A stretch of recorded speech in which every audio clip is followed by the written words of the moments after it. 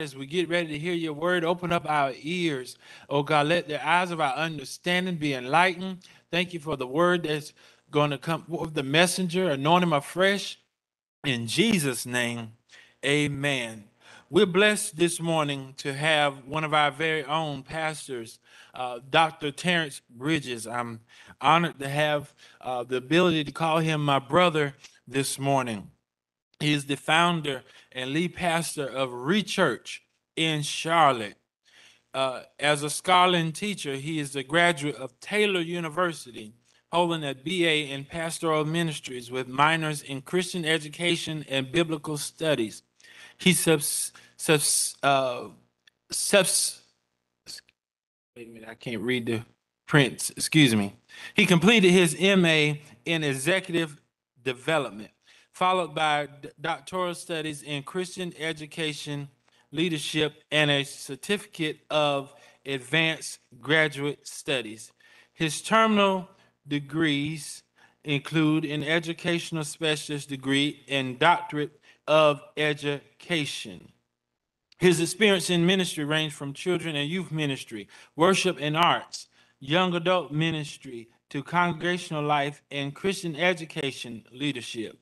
He began serving in a ministerial capacity at the age of 13. At the time, one of his youngest music directors and worship leaders in several national international conferences. At 15, Dr. T was licensed to preach. At, as a teen, Bridges led various ministries in worship at regional, national, and international gatherings. Praise the Lord. While his interests vary, his primary passion remains to be a loving husband to his wife and support to their children while forcefully and powerfully advancing the message of Jesus Christ and his kingdom. And we thank God for him this morning. He's going to come now and deliver the word by way of our Bible class. Let's receive him in Jesus' name. Dr. Bridges.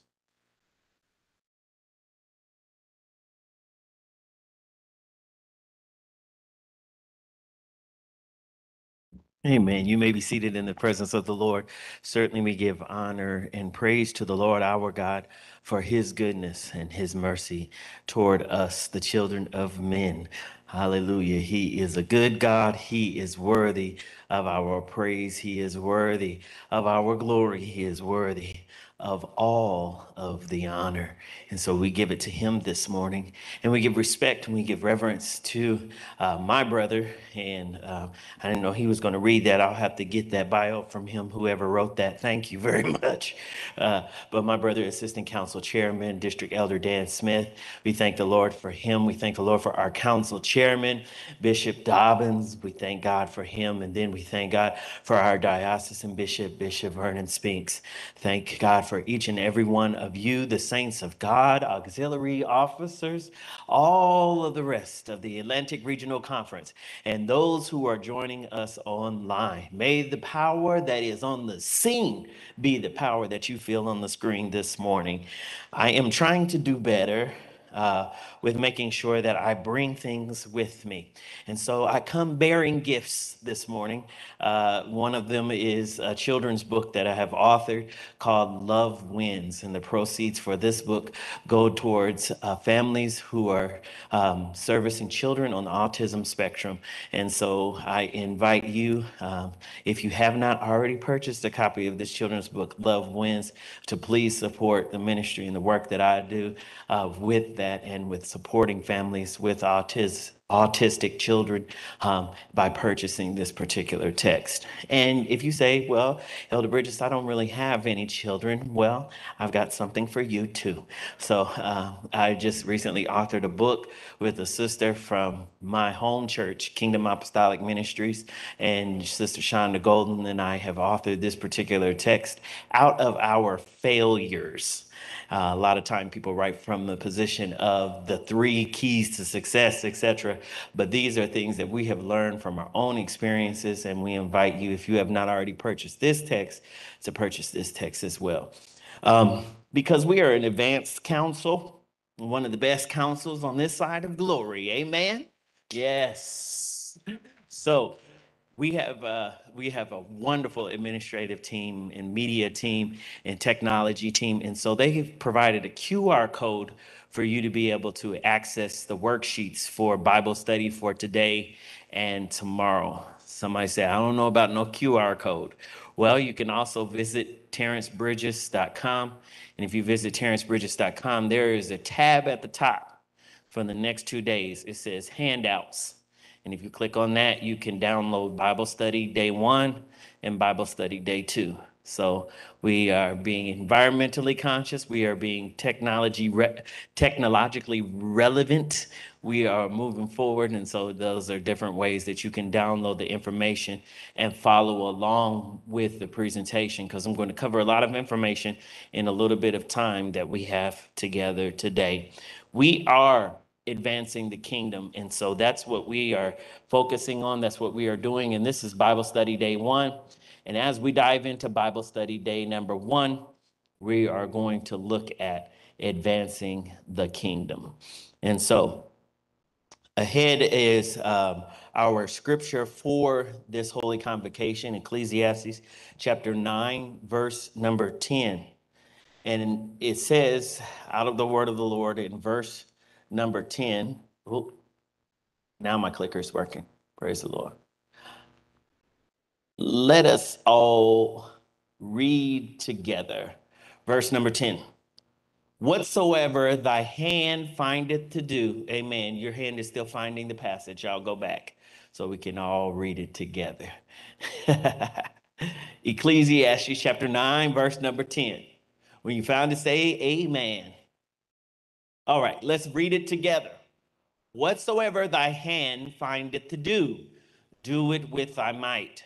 For there is no work, nor device, nor knowledge, nor wisdom in the grave, whither thou goest.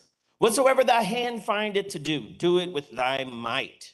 For there is no work, nor device, nor knowledge, nor wisdom in the grave, whither thou goest. Ecclesiastes chapter 9, verse number 10. Our theme for Holy Convocation, even for this session, is advancing the kingdom, with the sub-theme of all hands on deck.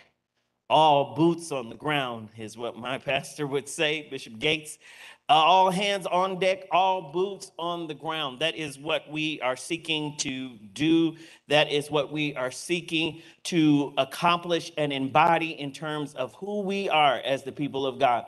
So what does it mean if we look at Ecclesiastes chapter 9, verse number 10? I want to dive into a deeper depth of this passage. I am more, in terms of my education and pedagogical practice, I am a facilitator, and so I like to come alongside as we learn together. So rather than lecturing you the whole time, I want to involve you in and immerse you into this learning experience while we are together. So this is not a sermon. This is a Bible study, and so I'm going to interact and engage with you, and then I'm going to invite you who are comfortable to interact and engage with me. I'm going to come to you on the floor, and I'll hold the mic at 6 feet so that you have some distance. But those of you who are comfortable, I do want to engage with those of you who are on the floor this morning. Ecclesiastes chapter 9, verse number 10, there are several words that are underlined because they are words that stick out to me in this passage. Ecclesiastes is a wisdom passage. And so it is written by a man of great wisdom. This man of great wisdom, King Solomon, he prays to the Lord. And as he prays to the Lord, he prays to God not for riches. He prays to God not for more women. He prays to God not for more worth. He prays to God not for more wealth. He prays to God for what? Wisdom. And in God giving him wisdom, he is the wisest man on the face of the earth. He speaks to us about the meaning of our life and what is it that we will do with our life and things that we need to be conscious of as we make the most or maximize our life's potential. And I believe these words are outlined for us in Ecclesiastes, the 9th chapter and the 10th verse. If we look, these words are underlined. What's the first word that you see that is underlined? Just yell it out. Work, work. What's the second word? Device. What's the third word? Knowledge. And what's the fourth word? wisdom. I encourage you, if you have not already, I know that they tell us to put our phones up in church. I encourage you to take your phone out, your smart device out, whatever it is, because there's a worksheet that goes along with this. And that worksheet is on the QR code, or that worksheet is also at terrancebridges.com. And my name is spelled Terrance, Terrance, Bridges like bridges over troubled water.com. And if you click on handouts, Bible study, day number 1, you will see this sheet. And on the top of the sheet, it says the dash. I'm going to explain what the dash means in just a moment.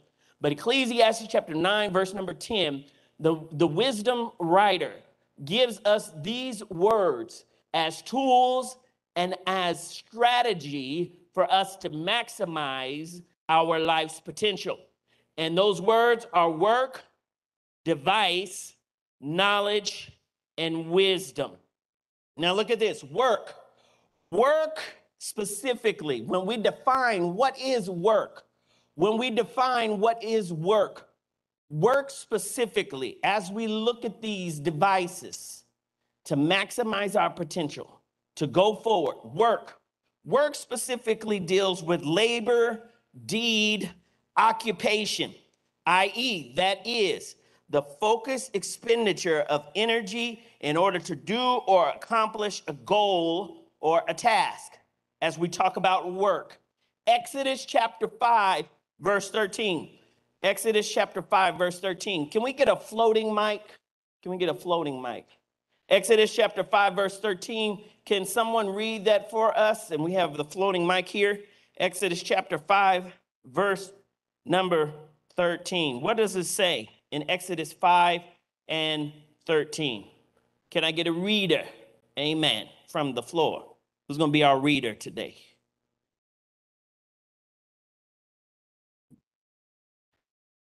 And the taskmasters hasted them, saying, fulfill your works, your daily tasks, as when there was straw. So when we see work, this is the same word that is used to refer to the Israelites as it related to their daily task that they were to accomplish for Pharaoh. So the word work here is daily task. What are the daily responsibilities that one must fulfill? What is the daily production that one must have?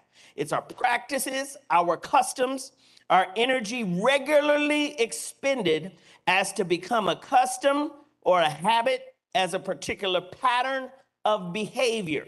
So that is our work. What is it that we do daily? What is it that we prioritize daily? What is it that we produce daily? There ought to be production on a daily basis. When God created us, although culture has framed us into being consumers, God created us to be creators. If you're writing and taking notes, that's something good to write down. Culture has tried to mold us into the mentality of consumers, but God has created us to be creators. This is not on your handout, but go ahead and write it down. Genesis chapter 1, verse 26 and verse 27 says that we were created in the image of God. The imago Dei is what they call it, the image of the divine. If we are created in the image of God, God as creator has created us to be creative. So that means that each day there ought to be something produced out of our lives. There ought to be something to show forth out of who we are as the created of the Creator. And so it is important that we understand work from that perspective. What is your production on a daily basis? What's the second word? It's right there on the screen for you. What's the second word? Device. As we look at the word device, what does that mean? Device is specifically defined as a plan, accounting, a reckoning, a rational thinking in decision making. You will see on the worksheet, Ecclesiastes chapter 7, verse 25 and 27. Lady Smith, Ecclesiastes chapter 7, verse 25 and through 27. Can you pass that back to her? Yes, thank you. Ecclesiastes chapter 7, verse 25 through 27, there is specifically a definition given us for device. Device as opposed to work. What is device? I applied mine heart to know and to search and to seek out wisdom and the reasons of things and to know the wickedness of folly, even of foolishness and madness. And I find more bitter than death than the woman whose heart is snares and nets, and her hands as bands. Whoso pleases God shall escape from her, but the sinner shall be taken by her. Behold, this have I found, saith the preacher, counting one by one to find out the account. Counting one by one to find out the account. This is the context in which the word device is used. It's understanding the divine arrangement or divine plan of the work. So it's not just us being creative, but us being creative with a knowledge of a grander scheme or a grander plan in mind. And so as we look at a person's personal plans, that's the devices that are talked about in Ecclesiastes chapter 7, verse 25 through verse 27.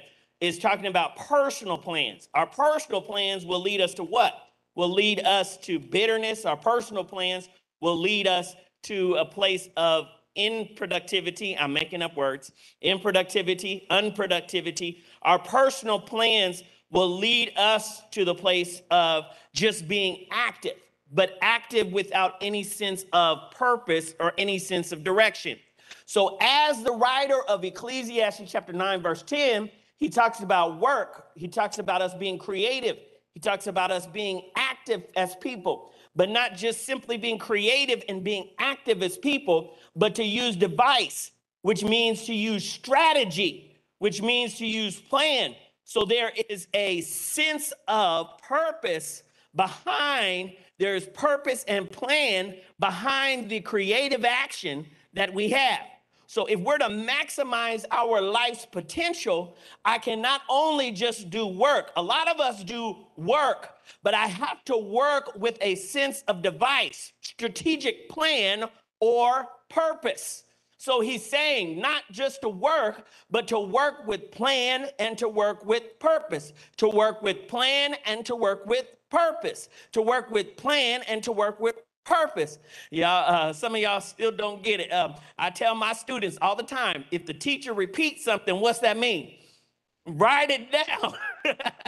Work with plan and work with purpose. So to maximize my life's potential, I've got to go beyond work to device. So there has to be strategic plan for the actions that I'm making. But then the third thing that the the writer of the wisdom literature points out to us, I put them and coupled them together, although they are uniquely distinct from one another. But what are those two ideas in that third box that the ecclesiastical writer portrays for us? It is knowledge and what? Wisdom. Knowledge and wisdom. So let's look at knowledge and wisdom. And I'm just going to forewarn my readers. I'm going to go back to Elder McCormick. Genesis chapter 2, verse number 9. Genesis chapter 2, verse number 9. And then Lady Smith, Proverbs chapter 2, verse number 5. Let's hear Genesis 2:9. Knowledge and wisdom. And out of the ground made the Lord to grow every tree that is pleasant to the sight and good for food, the tree of life also in the midst of the garden, and the tree of the knowledge of good and evil. So knowledge was a created element in the beginning of time. Knowledge was a created element in the beginning of time. And knowledge is understanding as defined by biblical dictionaries. One particular biblical dictionary that I'm looking at is the Dictionary of Biblical Languages by James Swanson, and that's actually noted on your handout. But when we talk about knowledge, knowledge is actually understanding. Knowledge is a created thing. It's a created understanding. It's a created, listen to this, wisdom, and it's a knowledge with a focus on moral qualities as its application. So when we talk about knowledge, what you mean by that, preacher? What I mean by knowledge is to have understanding. Understanding. So it is not just knowing that something is there, but having understanding of why it is there and having moral application. So the ecclesiastical writer, when he speaks of knowledge, he speaks of it from the context of Genesis chapter 2, verse 9. There's the same word that is used, knowledge, the tree of knowledge of what? Good and evil, which means that there is a moral application. So not only must I be creative, not only must I be strategic, but I have to be aware of the good and of the evil of my action in order to maximize my life's potential. Is that making sense? If it's making sense, I say get it, you say got it, and we'll be good. Get it? Good. All right. So knowledge is this understanding, this wisdom, and this focus on moral qualities and its application. Lady Smith, what does Proverbs chapter 2, verse 5 say? Then shalt thou understand the fear of the Lord and find the knowledge of God. Then shalt thou understand the fear of the Lord and find what? The knowledge of God. Knowledge is not simply a knowing of fact, but knowledge is a reverence. Knowledge is, remember I said moral applications. Knowledge is a reverence for the Creator in what it is that we're doing. Okay? And so if we're to maximize our life's potential, if our work is to be fruitful, then it has to be a moral application that is also given to our work. Well, we've always been taught that knowledge is facts and wisdom is knowing how to apply them, right? Well, when we look more specifically at the definitions that are given in the scripture and how the words are used in the scripture, knowledge actually requires wisdom if it's to be used in a biblical fashion. Knowledge requires the application. Knowledge requires knowing the good and the evil. Knowledge requires the reverence for God in order for it to be fully used. Now we look at wisdom. Wisdom is the skill or the technical ability to do a craft. It is the technical use of our knowledge. There is a scripture in Deuteronomy chapter 4, verse number 6. You say, preacher, you are giving a whole lot of scriptures that I don't see on the screen. Well, they're on the worksheet. They're on the worksheet. They're on page 1 of the worksheet. And knowledge and wisdom are put together and these scriptures are there. But Deuteronomy chapter 4, verse number 6, one of my readers, whoever finds that first, if they would be willing to read that for us. Deuteronomy chapter 4, verse number 6. What does it say? Keep therefore and do them, for this is your wisdom and your understanding in the sight of the nations, which shall hear all these statutes and say, surely this great nation is a wise and understanding people. This is a wise and understanding people. So knowledge is an awareness of good and evil. Knowledge deals with the reverence for our creative, knowing why we are doing the action that we are doing. But wisdom then becomes the application, or wisdom becomes the why we are doing it. Wisdom is not what we are doing, but why we are doing what we are doing. And so there is this element of work, there's this element of device, strategically placing our actions together. There's this element of knowledge, ethics, this reverence for our Creator in what it is that we're doing. And then there is wisdom, knowing why we are doing what we are doing. So instead of just living and doing things, instead of just coming to church and doing things, there needs to be an awareness of why we are doing what we are doing. I'm reminded, Elder Sawyer, of an example that I was given as a child. When I went into the kitchen with my grandmother would cut off the ends of the ham. And she would cut off the ends of the ham before she seasoned it real good, before she marinated it with the pineapple juice and the other stuff. I didn't watch too closely. Evangelist Venable, because I didn't really like ham that much. But when she took the pineapple juice, she poured the pineapple juice over and she put some brown sugar and some other seasonings in there. But she would cut off the ends of the ham before she put it in the oven. And I said, Grandma, why do you cut off the ends of the ham? Grandma couldn't tell me why she cut off the ends of the ham. Grandma cut off the ends of the ham because her mama cut off the ends of the ham. And her mama cut off the ends of the ham. And every person that I asked, why do you cut off the ends of the ham before you cook the ham, could not give me a response. Well, I found out one day, Elder Sawyer, that the original action of cutting off the ends of the ham came from the size of the cabinet of the oven. They cut off the ends of the ham because the ham was manufactured larger than the cabinets of the oven. But as time went on and technology advanced, the size of ovens became larger. And so a ham in its wholeness could fit into the oven. So we were being wasteful in cutting off the ends of the ham still, not realizing why we were doing what we were doing. We were becoming wasteful with the resources that we had. Now, I'm not criticizing grandma because grandmama could burn. Woo! Grandmama could cook real good. Can I get an amen? Homemade food is better than any of this other stuff. I'm telling you that right now. Bojangles ain't got nothing on grandma. I'm telling you that right now. But even so, because she did not know the why, she was being wasteful. If we are not careful with the why we are doing what we are doing in the context of ministry, in our churches, ministry, in our families, some of the things that we do in terms of ministry, in our preaching, some of the things that we do in terms of ministry, in our teaching, while we are working, we will still be wasteful. So it is important that we come to an understanding. What the writer of Ecclesiastes chapter 9, verse 10 tells us is to come to an understanding of why it is that you are doing what it is that you are doing. Why do you get up and go to work every morning? Why do you clock in every morning at a certain time? Why are you the one who is the prime and the foremost in terms of an employee, an example on your job? Why is it that you are at the church at a council every 3 months? Why is it that you're serving in an auxiliary? Why is it that you are continuing to give your money to this organization and to this body? Why? You must know the why, or else you will be wasteful with the resources that God has given. Get it? Get it? Good. All right, let's move on. And so Ecclesiastes chapter 9 and verse number 10 is on page 1 of your handout. The whole thing is on page 1 of your handout.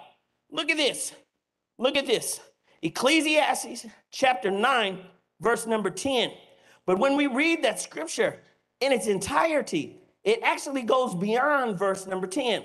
Let's look now at Ecclesiastes chapter 9.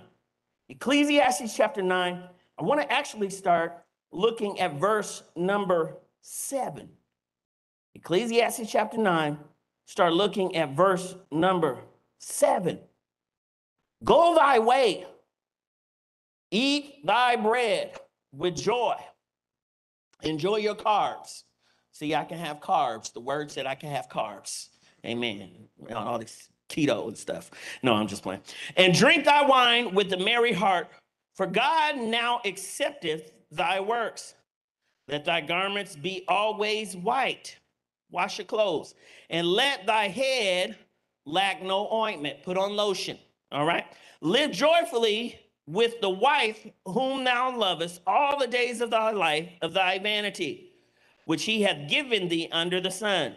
All the days of thy vanity, for that is thy portion in this life, and in thy labor which thou takest under the sun. In other words, enjoy everything that you have while you have it. So there's this sense of work, but there's also this sense of enjoyment. And then it says in verse number 10, whatsoever thy hand findeth to do, do it with thy might. For there is no work, nor device, nor knowledge, nor wisdom in the grave, whither thou goest. That's our text. But our text in the larger context of this passage is that we are to enjoy everything to the fullest. How am I going to enjoy life to its fullest? I have to be aware of my work. I have to be aware of my devices. I have to be aware of knowledge and wisdom. I have to be aware of number one, what? I have to be aware, number two, of what? I have to be aware, number 3 and 4, of what? Knowledge and wisdom. You guys are good. Praise the Lord for this wonderful class. Who are you guys? The Atlantic Regional Conference, the best class this side of glory. Amen. And so look at this. Being born, when you are born, at the time of your birth, the time of your birth is what? It's considered what? A moment. If you're writing on the PDF, if your smart device allows you to write on the PDF, or if you're taking notes to go along with the worksheet, write this down. Being born is what? A moment. Life, if you look at the second picture, life is a process. We see the baby in the corner. We see the man working. We see the man moving with his venti espresso in his hand. We see the man working and moving. Life is a process. But then death again is what? A moment. Death is a moment. Birth is a moment. But life is a process. How do we gain the most out of the process of life? When you look at this, what is it that you see when you look at this? You see the tombstones. Have you ever gone throughout the graveyard and looked at tombstones? Most of the tombstones have a name, and what do they have? The date of birth and the date of death. And then there's that small dash between. The small dash represents the greatest portion of the person's life. But yet it is on the tombstone listed the moment that they were born and the moment that they what? Die. But really what is important is the smallest thing that is listed on the tombstone, the dash. The question that I wanted to ask you today, and this is the purpose of our study, that's why it's listed at the top of your worksheet. The question I want to ask you today is, what are you doing with your dash? What are you doing with your dash? Because it is not necessarily the date that you were born that is the most important. It is not the day that you die, Pastor Stanley, that's the most important. But what is the most important is, what are my hands doing with the dash? What will your epitaph read? Take time. If you were to die, what do you want? I know it may seem a little gothic and it may seem a little morbid, but think about this. And this question is in the worksheet. I'm on page 2 or page 1 at the bottom of the worksheet. What would your epitaph read? What would the statement of you be? Because the statement of who you will be, it didn't come from the day you were born. It didn't come from the date you died. The statement of who you will be on that epitaph is because of the dash. I want you to honestly take time, those of you who are joining us from virtual land, take time, pull up your notepad on your smart device. Take time, grab a piece of paper. Take time, write according to the scripture, Ecclesiastes chapter 9. If you're in the notes of your Bible, in the margin of your Bible, or in a piece of paper, whatever you have to write with. Right now, I want you to think, what do I want my epitaph to say? Write it down. What do I want my epitaph to say? Got a floating mic around here somewhere. I want to hear some people share. What do you want your epitaph to say?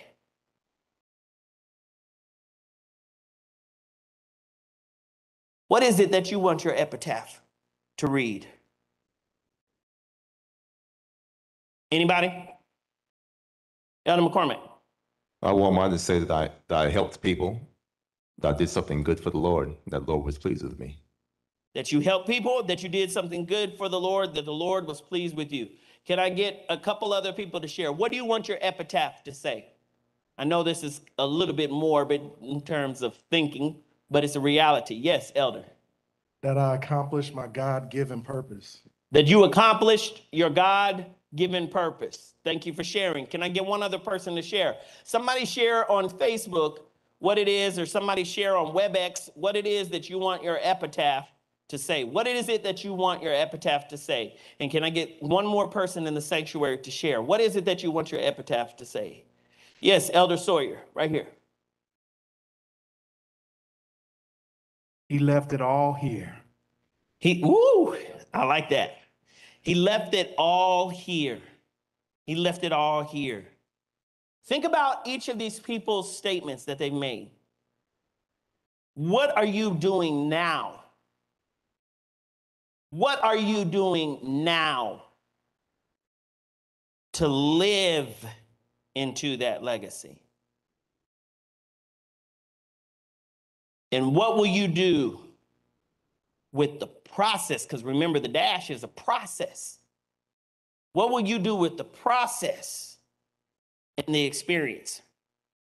So principles for maximizing your life. Ecclesiastes chapter 9, verse 10. So I need to look, how do I know what it is that I'm doing right now? I need to look at, number one, I need to look at my work. Number two, I need to look at somebody's paying attention. Number three, I need to, and wisdom.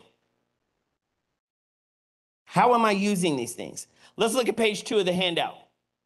How are you using these things? How are you operating in this way, in this regard? Ecclesiastes chapter 9. Ecclesiastes chapter 9.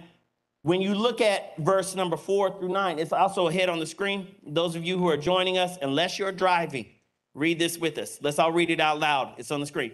For to him that is joined to all the living, there is hope. For a living dog is better than a dead lion. For the living know that they shall die, but the dead know not anything. Neither have they any more a reward, for the memory of them is forgotten. What are you doing to maximize the moment? Because the reality is, after you have died, it really all means nothing. A living dog is better than a dead lion. Let's continue to read. Also, their love and their hatred, I can't hear you, and their envy is now perished. Neither have they any more a portion forever in anything that is done under the sun. Go thy way. Come on, work with me, technology. What happened to it? Thou takest under the sun. So, if it is important for me to go thy way, eat thy bread, like I read earlier, eat thy bread with joy and drink thy wine with a merry heart. Go backwards, going too far ahead. For God now accepteth thy works. So enjoy and maximize each moment. Maximize the element of time that you are given. Make the most of what you have been given. Let's look at work. When we look at work, Genesis chapter 11, it says, now the whole earth had one language and one speech. And it came to pass as they journeyed from the east that they found a plain in the land of Shinar, and they dwelt there. Then they said one to another, what did they say? Can y'all see it? Come, let us make bricks and bake them thoroughly. So they talked about doing what? They talked about working together, right? Okay, and so they had bricks for stone and they had asphalt for mortar. And they said, come, let us build ourselves what? A city. We're going to build ourselves a city. So they had their strategic plan. They had their devices. Okay, they had their work. And a tower whose tops is in where? The heavens. Let us do what? Make a name for ourselves. We're going to make a name for ourselves, Atlantic Regional Conference. Why are we doing the work that we're doing? We're going to make a name for ourselves. Why are we doing the work that we do in Praise Temple? We're going to make a name for ourselves. Why are we doing what we're doing in St. Louis? We're going to make a name for ourselves. Why are we doing what we do in ReChurch? We're going to make a name for ourselves. Elder Judge, we're going to make a name for ourselves. You're going to remember my name. Put some respect on it. That's what they said, Genesis chapter 11. But what does God do? In verse number 7, he says, come, let us. Us is not a reference to plural, but we learned from our previous bishop, Bishop Otto Richardson, that the Lord counsels with his own self. And so he says, come, let us go down, and there confuse their language, because they may not understand one another's speech. But if you look in verse number 6, I read verse number 7 first, but if you put it in reverse, in verse number 6, he says, the Lord said, indeed, the people are what? One. And they all have what? One language. They're speaking the same language. And this is what they began to do. Now, nothing that they propose to do will be what? Withheld from them. There are some principles in that. This is not a Bible study on unity, though, but there are some principles shown in that. When we become one in mind, and one in language, the Lord said, there is nothing that we can't do. That's what the Lord said. And so there is power in unity. But God brings confusion. Why does God bring confusion to their unity? Because who were they trying to make a name for? Themselves. So they're going to build this great big tower to the heavens. They're going to reach up to the heavens. They're going to make something grander. They're going to make something glorious. They're going to make something great. But they have the work. They have the device. But where they fall short is in the knowledge, in the wisdom, in the reverence, in the respect for the Creator. They become creative, but the lack of reverence and respect for the Creator and knowing why they are doing what they are doing, they become wasteful. So what does the Lord have to do? He sends confusion. A lot of times when we see people operating in confusion in their lives, when you're doing a lot of things but don't have a lot to show for it, we have to go back and evaluate our knowledge and our wisdom. Why is it that you're doing what you're doing? Because if you don't know your why, you become what? Wasteful. Thank you, Lady Speaks. Somebody with me today. When you don't know your why, you become wasteful. Think of all of the tools that it took to build that tower. Can you imagine the work, the labor, the amount of manpower it took to lift those bricks with the asphalt, with the mortar from the asphalt, the bricks to build these towers to the heavens? Sounds familiar to me. Sounds like those great pyramids. A little something like them. Except for this one was even greater and grander. But somebody tell me where the Tower of Babel is. Anybody know? Anybody seen Tower of Babel? Anybody visited Tower of Babel? Well, y'all didn't get y'all season pass to the Tower of Babel? Why? Because it's not there. And do work, and your work will be wasteful if you don't know your why. And it will not last. Do not want my life to be a waste. The writer of the book of Ecclesiastes said, a living dog is better than what? Dead lion. What are you doing with the life that you have now, not to waste it? Lord, can you repeat after me? Lord, give clear revelation of what I am to be doing in this season, so I will not be wasteful. In Jesus' name, Lord, give clear revelation of what I'm to be doing in this season, so that I will not be wasteful. I do not want to spend time building something that is worthless and something that will not mean anything to the next generation. What is it that we are building?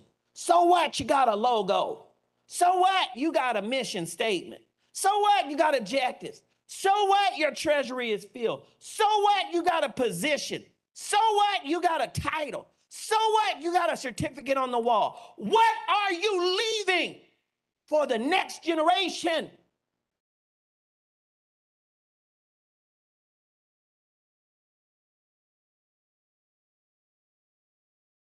Where is that tower? We don't know. It's all Babel. Let's go on. Look at this when we talk about work. John chapter 15, verse 1 through 4, Jesus speaks to his disciples. He says, I want your life to be fruitful. I want your life to bring forth much fruit. And so I put John chapter 15 on the screen for you. It's out of the New Living Translation. And I did this for the purpose of clarity, just to give clear understanding. He said, I am the grapevine and my Father is the gardener. He cuts off every branch of mine that doesn't what? Produce fruit. If you don't produce, you are worthless. Every branch that does not bear fruit is worthless. God is a quality and a intelligent and an intentional investor. God is not wasteful. If God made you, he had intention in mind, he had an investment in mind, and whatever he put out, he wants a return on his investment. How many of you go and put money in your savings account at the bank and then go back the next day and they tell you ain't got no money and there's no problem? You say, oh, okay, that's fine. God bless you. Have a good day. No, you don't do that. When you put money in the bank, you expect to go back and get what you put in. For those of you who are involved in investing, when you get involved in investing, your portfolio manager, if they come back to you 1 month, 2 months, and your portfolio is down, okay, I understand the market's down a little bit right now. I'm going to hang in there. They come back to you 2 and 3 years and 4 years and 5 years later, and you have less money than what you put in. Are you still going to continue to use that portfolio manager? Anybody who shake their head, yes, see me afterwards. I want to talk to you. I got some things I want you to invest in. You wouldn't. Why? Because you expect a return on your investment. What return are we giving God on his investment? What return are we giving God on what he has placed within us? God does not expect you just to give back to him what he gave to you. He expects you to give back even more because you are to be fruitful. It's not on your sheet, but write it down. Matthew chapter 25, Jesus tells the parable of the 10 talents and the different servants who were given different levels of talents. The servant who was given the least number of talents, he did what? He went and he buried it. And then when his master came back and asked him, what did you do with what I gave you? He said, I knew that you were a wicked master, that you reaped where you did not sow, that you were gathering where you did not plant. And so I went and I hid it. I brought you back what you gave me. But he called him what? Wicked. He brought him back what he gave him. When you bring back God simply what he gave you, you are not doing what God expected you to do. If we do not take what God gave us to produce more fruitfulness, Jesus says in John chapter 15, you'll be what? Cut off. I don't want any branches that just look pretty, but that don't bear any fruit. How many churches, how many ministries do we have in our churches that look pretty and we have them because the church down the street has them? We have them because the national body has them. We have them because the council next door has them. But they're bearing no fruit, and we have them just to have them so that we can look pretty like everybody else, but it's not bearing fruit. What does Jesus do? He cut it off. What do we need to do? Cut it off. Cut it out. If it's not bearing fruit, cut it out. Look at somebody, tell them, cut it out. God expects us to produce more than what he has given us. I know I'm not going to make it all the way through all of this, and so I'm just going to reference these scriptures now. But if you look at the example. The people were committed to making a name for themselves. That's on page 2 of the worksheet. The people were committed to building to be the greatest. But the Lord brought confusion to their efforts because of their selfishness and because of their selfish ambition. In Philippians chapter 2, this clicker really does not like me today. Philippians chapter 2, verse 3 and 4, it says, let us do nothing out of Philippians chapter 2, verse 3 and 4 says, let us do nothing out of selfish ambition or vain conceit is what some translations say, or conceit. But in lowliness of mind, let each esteem others better than themselves. Let each of you look out not only for his own ministry. Oh, does it say ministry? Oh, okay. Look out not only for his own church, interest. And look out not only for his own title position. Look out not only for his own interest, but also for the interest of others. That's the word. I don't think I need to even say any more about that. Work is to be directed selflessly. When we talk about work, work is to be the consideration of what? The interest of others. Look at page 4 in your handout. Page number 4 in your handout. And page number 4 in your handout, Jesus talks about moving work, and he talks about moving work and being fruitful. The only way you can be fruitful is if you abide in him or if you live in the place of intimacy. Intimacy with God. How many of us spend time doing the work of God more than we spend time with God? I have been guilty. I tell you right now, standing behind this pulpit in this sanctified Holy Ghost filled church, Sister Antoinette, I have been guilty of doing the work of God without spending the same or a greater amount of quality time with God. It's interesting that in Luke chapter 10, verse 38 through 42, you all know that story, so I'm not going to read it all, but Luke chapter 10, verse 38 through 42, you said, this is a lot of scriptures, preacher. Well, we're doing Bible study, right? I'm not preaching, we're doing Bible study. And it's on your handout, it's on the worksheet. But we see Mary and Martha. Mary does what? She comes and she sits at the feet of Jesus. Martha goes in the kitchen. What is Martha doing? Huh? She working. Lord, I'm working for you. She working hard for the money. Martha's in the kitchen working. That don't make no sense. In the kitchen, I'm sweating. In the kitchen, and I'm slaving. Knowing these men is hungry. They done come here. They done been out preaching and everything else, and she got the nerve to sit at Jesus' feet. I'm in this kitchen working. What's verse number 41 say? But the Lord answered her, Martha, Martha, you are anxious and troubled about many things. Verse 42, but one thing is necessary. Mary has chosen what?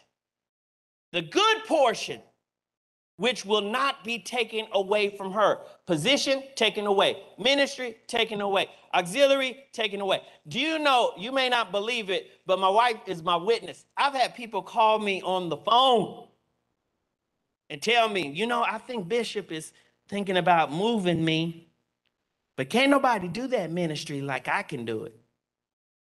I promise you, if I'm lying, I'm flying, and my feet are still on the ground. I've had people come to me in church, Elder Sawyer, and tell me, I can't be moved because nobody can do that better than me. We get so caught up in what we're doing, and we forget about the why. The why is not going to be taken from her. So in my work, where is my worship? In my work, where is my intimacy? So I keep on, they have all these, you go to the store now, mother, they have these things, and you see those stickers on your fruit. Sometimes it says what? Non-GMO. You know what that means? Can you say it out loud, please, evangelist? Genetically modified means that it has not been genetically modified. So a lot of the food that we eat now is not even real food. Y'all know that? Y'all know tilapia is not a real fish. I'm just so you know. But then they put the sticker on some food, and it actually is more expensive because it's not genetically modified. It's not manufactured or created out of nothing. Question: what would be the worth of your work if it was more than just about the appearance and producing work and actually producing something of substance that came from your own intimacy with God? A lot of times we do work and present that as our worship. Jesus said, no, you got it backwards. I want your worship to produce your work. So the question for us today is, there's the date you're born. There's the date you die. The question is, what are you going to do with the dash in between? If you look, I think it's on is it page 2 of that handout, that worksheet? There's a quote. Do you guys see it on page 2 of the handout, a quote at the top? I think there's a quote by Mark Twain at the top of that handout on page 2 of the worksheet. It's not on the slides, it's on the worksheet. What's it say? The two most important days of your life are the day you were born and the day you find out why. What are you going to do with your dash? God bless you.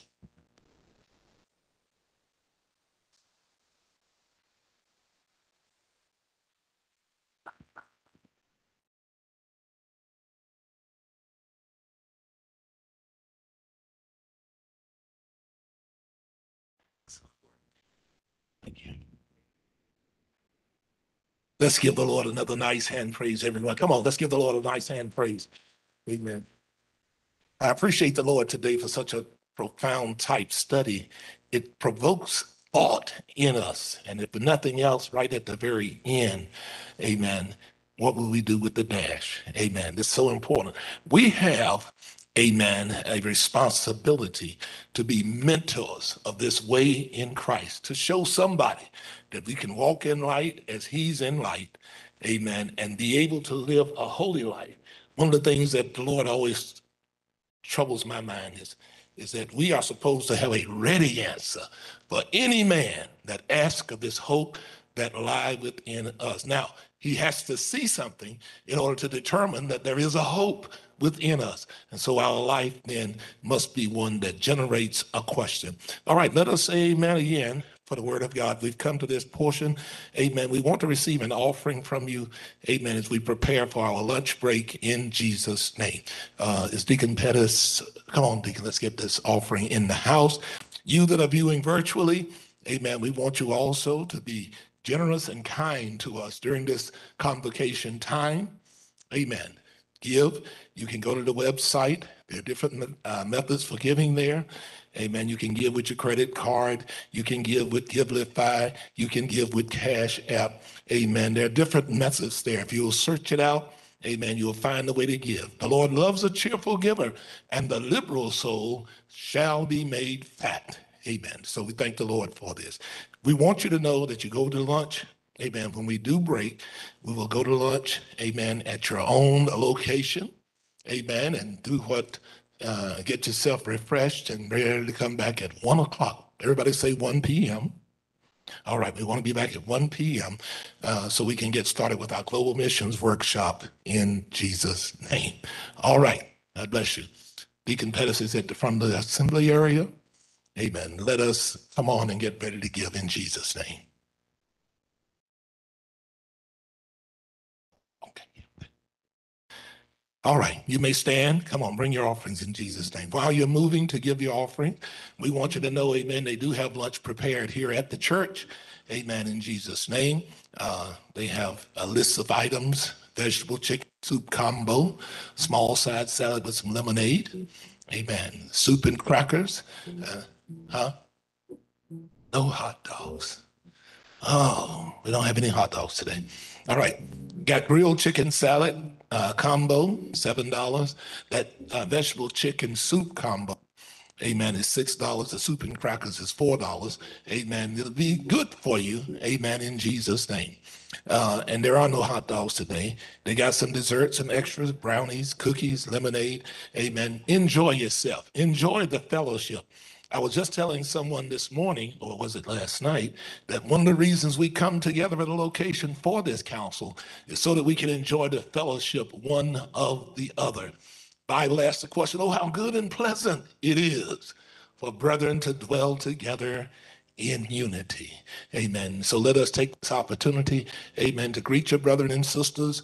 If they are showing you a particular cautionary tale, amen, give them that 6 feet of space. Come on, somebody, say amen. Keep your mask handy. And let's do what God would have us to do so that we can have great respect one for the other and do a great job in Jesus' name. And when we come back after lunch, amen, we'll go into our workshops for the missions departments. Amen. The first one that will be on tap, let's see, I believe will be the Global Missions Workshop. And the presenter is Evangelist Jasmine Black. And I had the pleasure of hearing her at a unity service that Elder Stanley conducted at our church. You don't want to miss this kind of person. Amen. This kind of presenter in Jesus' name. So God bless you in Jesus' name. Go ahead and bless it, Elder Pettis.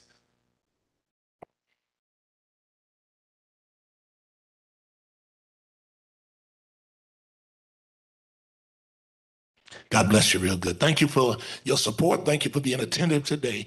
You can consider yourself, amen, on break at this point. We're not dismissing from the council, amen, but we're going to take this break for lunch, amen, in Jesus' name. Let everybody say amen. Shoot.